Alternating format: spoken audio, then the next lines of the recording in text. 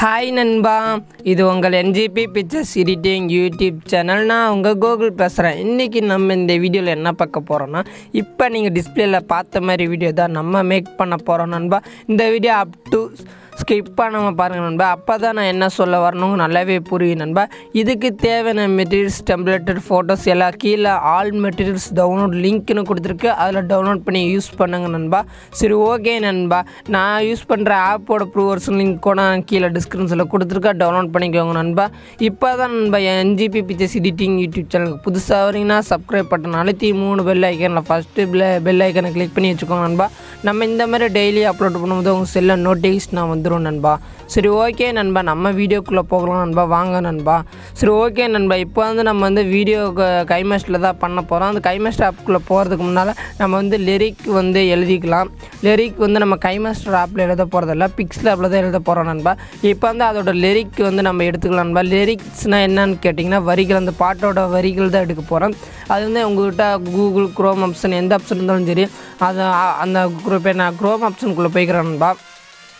போயிட்டு அந்த பாட்டோட லைன் அடித்து, இப்போ பாருங்கள், நான் பாட்டோட லைன் மட்டும் அடிச்சுக்கிறேன்.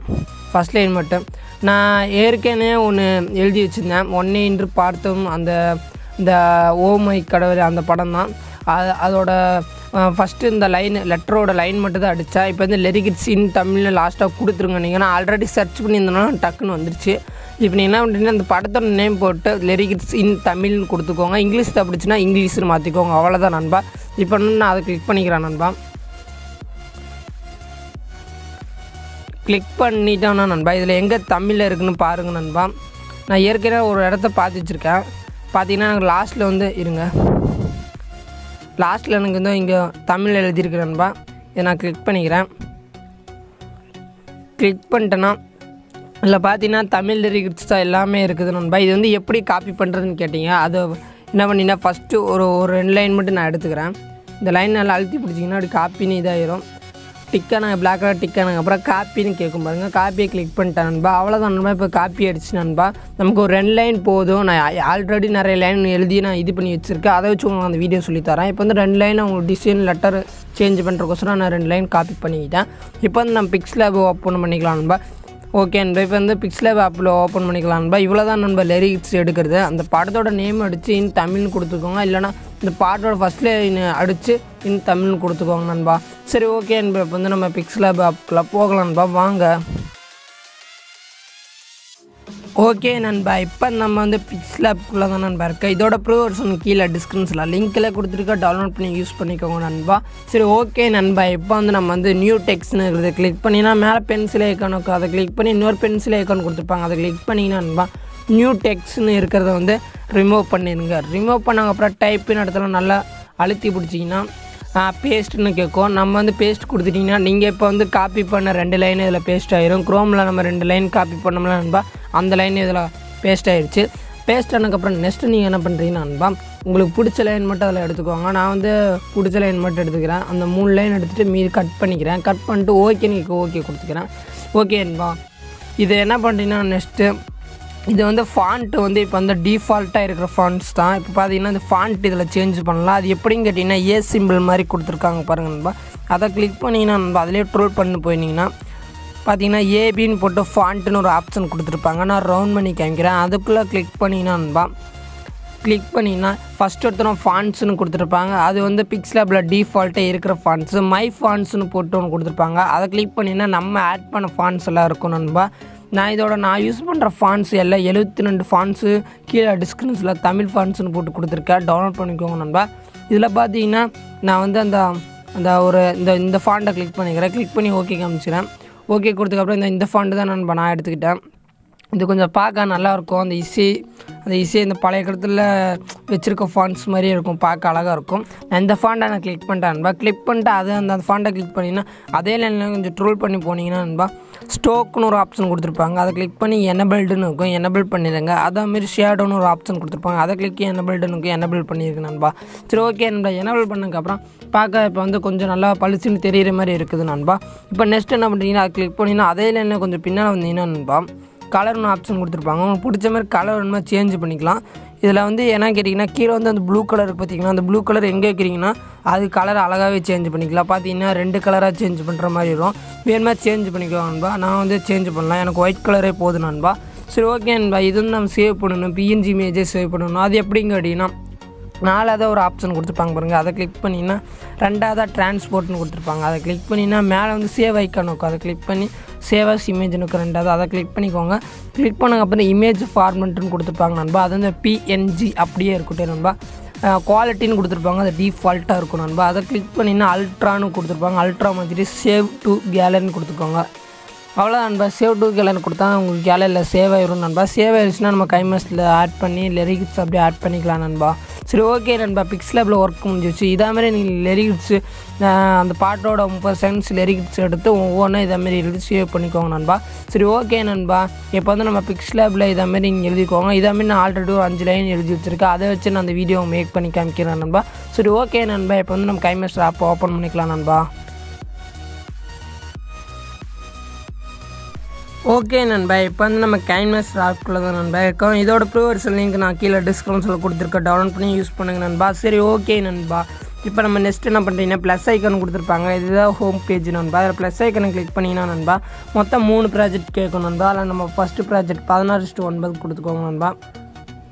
கொடுத்துக்கிட்டிங்கன்னா நண்பா மீடியான்னு ஒரு ஆப்ஷன் ஓப்பன் ஆகும் பாருங்க நண்பா. மீடியான்னு ஒரு ஆப்ஷன் ஓப்பன் ஆகிடுச்சு. அதை கிளிக் பண்ணிங்கன்னா நண்பா பேக்ரவுண்டுன்னு ஃபஸ்ட் எடுத்தோன்னு இருக்கும். அந்த பேக்ரவுண்டை கிளிக் பண்ணி பிளாக் கலர் இருக்கும் ஃபஸ்ட் எடுத்தோன்னே. அந்த பிளாக் கலரை கிளிக் பண்ணிங்கன்னா இதில் வந்து உங்களுக்கு எவ்வளோ செகண்ட்ஸ்க்கு வாட்ஸ்அப் ஸ்டேட்டஸ் வைக்கணுமோ அவ்வளோ செகண்ட்ஸ்க்கு நீங்கள் வச்சுக்கோங்க.